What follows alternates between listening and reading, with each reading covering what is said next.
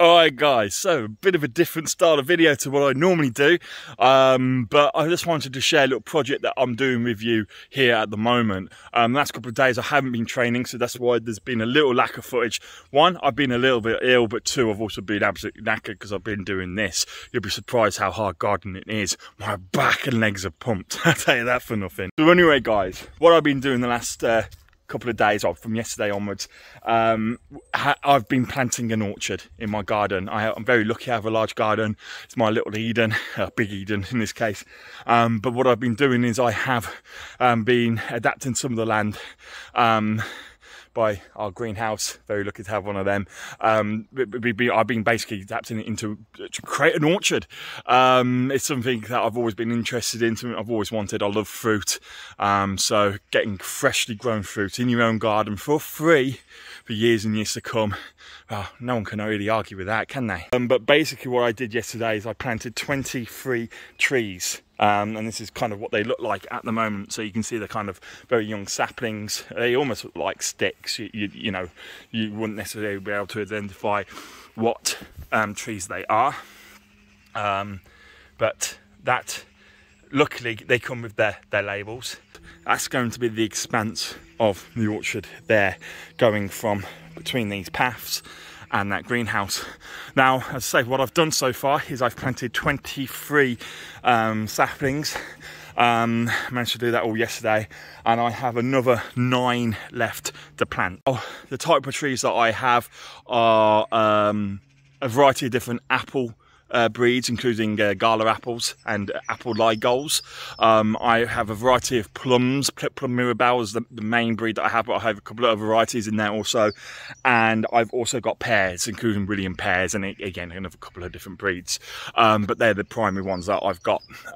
Originally, I was hoping to get hold of some fantasy nectarine also.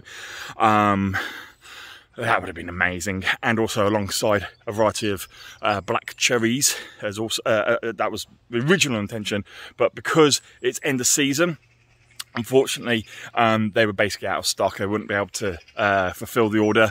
So in compensation for that, I actually got 10 extra trees than what I originally ordered. So I originally ordered 24.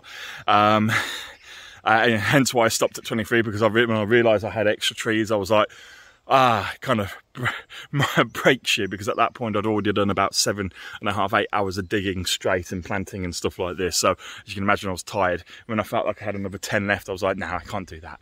I can't do that. So I prepared the trees to leave them overnight in a way that they'll stay healthy and ready to be planted, as I say, today, which is what I'm starting to do. And I'm going to show you how I do that, how I dig the holes, and sort of the little things that you need to do to make these trees stand as good a chance as possible of coming up as healthy and as big and as productive as they can be. But this is how I left the remaining trees yesterday. So you just get a bucket, fill it with water, you separate all the roots, and if I show you what they look like, there you go, okay? So you separate the roots, you keep them soaked in water, and that does a pretty good job of keeping them nice and well overnight to give you a break to be able to come back with renewed energy and vigour. So planting trees is relatively simple overall, okay? It's pretty, you know, self-explanatory. You dig the hole, you put the tree in, and then you put the soil back on top. Oh, hang on, my other dog's just come to say hello. He's come to visit. Anyway, so that is relatively simple overall, but there are a few techniques that you can use to make it easier on yourself. Can you imagine, especially doing a volume like this? So I'll try and talk you through a few tricks of the trade that I've picked up whilst I'm doing this. As I say, as I was getting more and more tired, I started to use my brain rather than my brawn. Prior preparation prevents poor performance. The first thing is to pick a plot of land that is as suitable as possible for planting the trees. Within that land, then you also then pick the best parts for those trees to be planted. So where we have here, as you can see, there is sun, and the sun rises from over there and sets behind me. So there is sun here pretty much throughout the entirety of the day. It's only in the early morning where it's a bit of shade.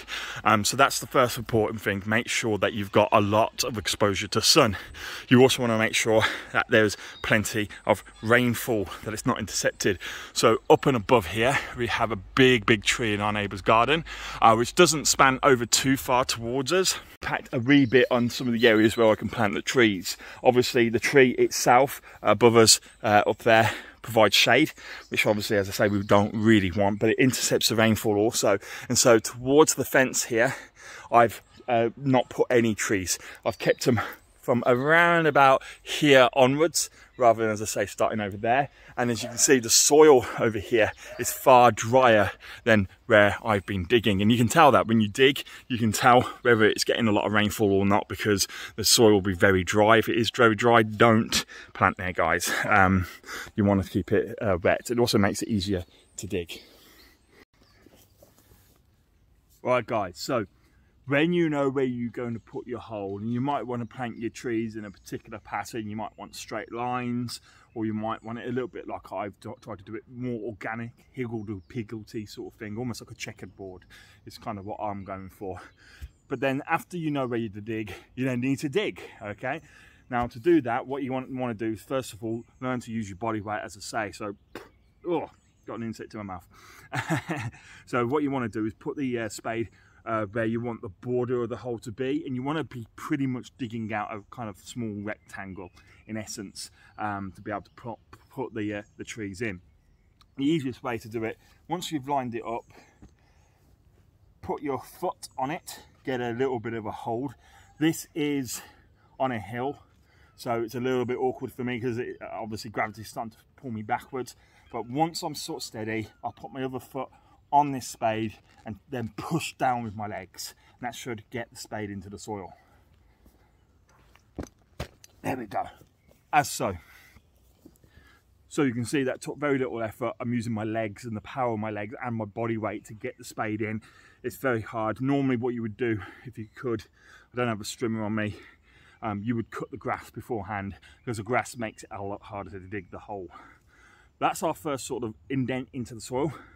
What I want to do is we want to turn the spade around and create a rectangular pattern with the cuts in essence. Then what we do is we'll just raise the soil, the topsoil off the top, and we'll use that then as a basis to then start digging into and making the hole deeper. Let's continue with those extra 3 cuts essentially that I'm making with the spade.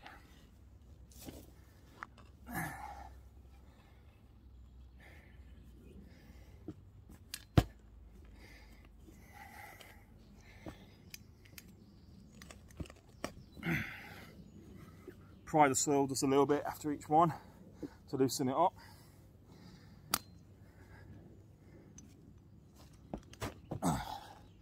It is a lot easier to dig these holes if you've just had a little bit of rainfall also.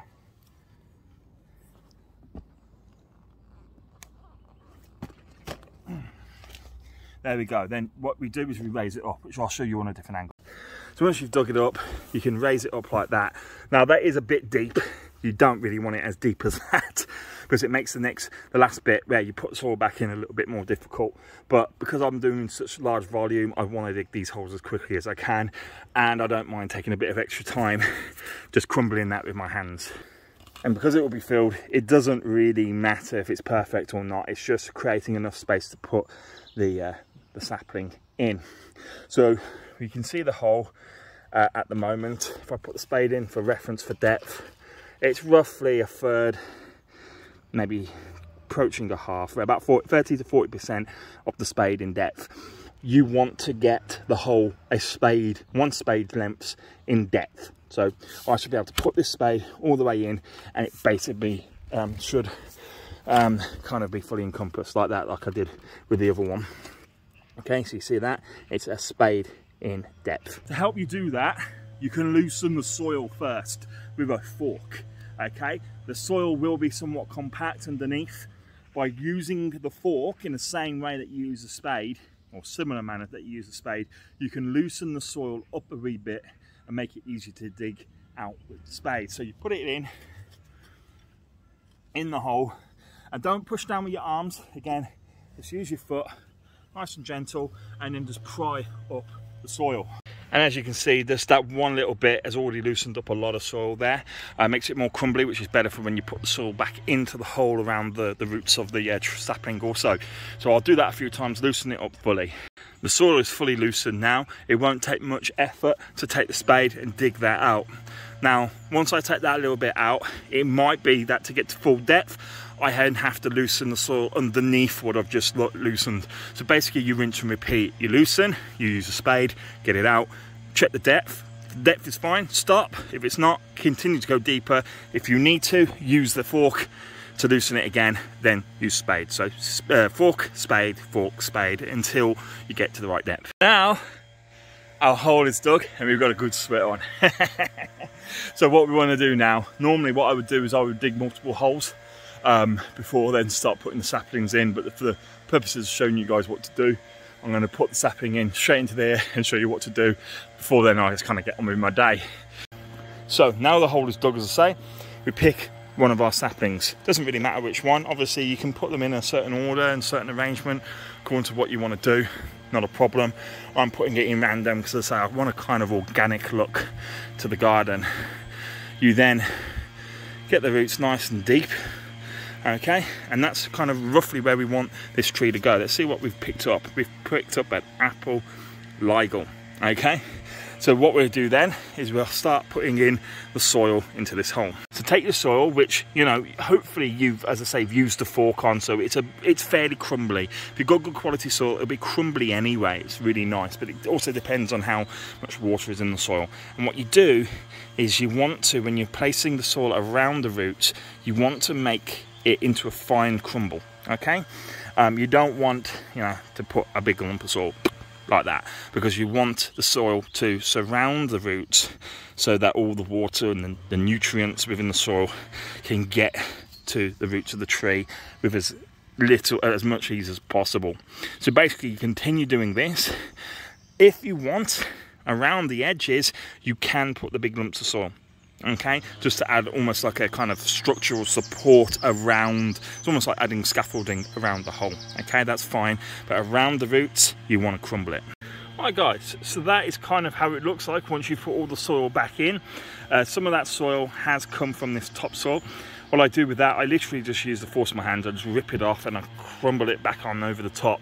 As you go towards the top, it doesn't matter if the soil is just crumbled or not. Once the roots are covered, you can put slightly bigger, you know, amounts of soil in there. But there we go, that's done and dusted. That is pretty much done and dusted now. You can see I've pretty much got a nice good orchard coming on already.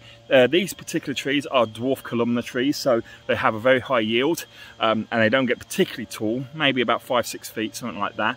But they do produce fruit within the first year. So next year in the spring sort of time, we'll start hopefully starting to see some fruit starting to develop. Obviously the flowers also, apple trees tend to have a nice white blossom, for example. Pear trees have a white flower typically also, so obviously there are certain varieties here, so there might be some degree of variation there. So anyway, I am really stoked. Maybe in a year's time I'll show you how the orchard is growing, keep up to date with you on how things are progressing. I'm hoping all the trees will take. You know, it is gardening somewhat a roll of the dice. You know, not all the trees may fully take to the soil. That would be a shame if that's happening, but you know, at the same time it's a reality. So maybe not all of these will take, but a good chunk of them will, and we'll have a really pretty orchard by the end. Anyway guys, that's enough from me now. I hope you enjoyed it, hope you learned something. If you've got any comments and criticisms or anything like that, please put them in the comments below. I am not by any means an avid gardener, but it's something that I'm starting to take up. And so I'm starting to enjoy, and as I say, as I'm learning and progressing my skills in the garden, maybe it's something I'd like to share with you guys. But if you've got any advice for me, if I'm doing something wrong, or if there's something I can do better, or something I can make it easier, then please tell me. As I say, I'm on a learning experience here. That's one guys, and I'll see you soon. Bye bye.